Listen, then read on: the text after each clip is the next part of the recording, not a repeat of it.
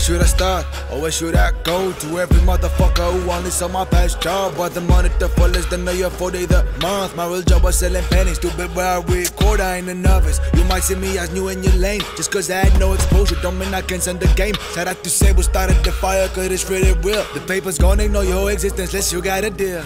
Switch it up, man. Yeah, I already said it, fuck the believe my vision. Let me tell you more about my trip, though you won't get every piece. So why you rapping in English? I started when I was 14. I had to hide from my parents that I sung and big and writing, cause it is hard about the studies. Music is before the race. They demanded sacrifices from Algeria to Paris. Had to try to write in French, my BS was freezing. Wanted to rap aloud, but they didn't want to share it, so I wrote it in the language they didn't know. My thoughts, my emotions, joys and troubles under cold. My early was shit, but from my friends I was like, oh. So I gradually took it seriously and I bigger goals, yeah.